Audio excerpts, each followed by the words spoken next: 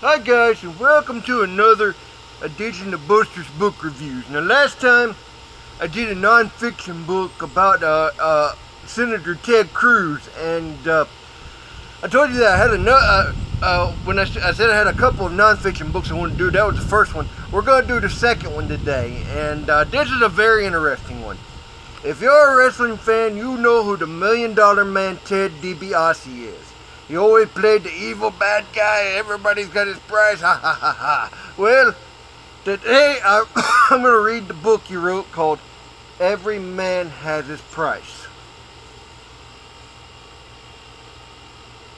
Now, the interesting thing about Ted is that in real life, he's one of the nicest guys in the world. He's a minister now, and he's a good Christian.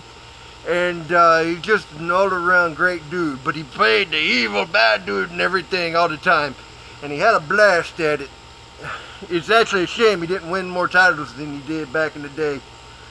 But this book goes all about from his childhood, growing up, and there's a few spoilers here, but the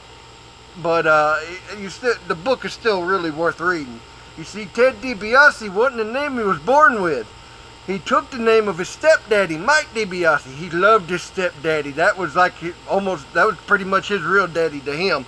He didn't know his other daddy that well, but so he took his stepdaddy's last name and he just loved him to death, and that's where he came up with the name Ted Dibiase.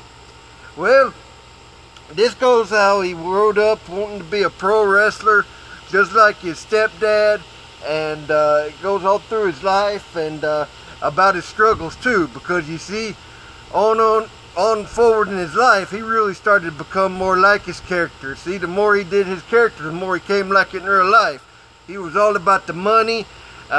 He was doing bad things. His wife almost left him because he was fooling around with other women, and he finally came to the point where he got on his knees and like, God, you got to help me. And a minister friend of his helped him get it back together, and him and his wife, they overcame all this, and there ain't really too much I can say to describe it without just doing the whole book, but it's just all about Ted's life, and it's interesting. One great thing about it is it really shows you how these pro wrestlers are. I mean, it's a lot different back then than it is now, but it talks about how they would like wear out cars traveling from city to city every day, and it's just a life on the move. You wouldn't believe how much they go through, and injuries, and just the struggle of a pro wrestler to do what they love. It is a very interesting read. It's definitely 5 stars for me. I loved it.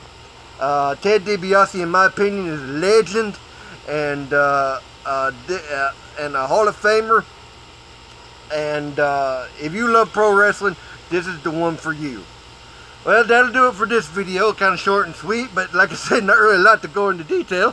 But definitely pick it up. Follow me at Chris Snider 83. Oh, I'm sorry. I mean, follow Chris at Chris Snider 83, and like all of his books, and buy them and read them, and that'll do it for this video. And happy reading.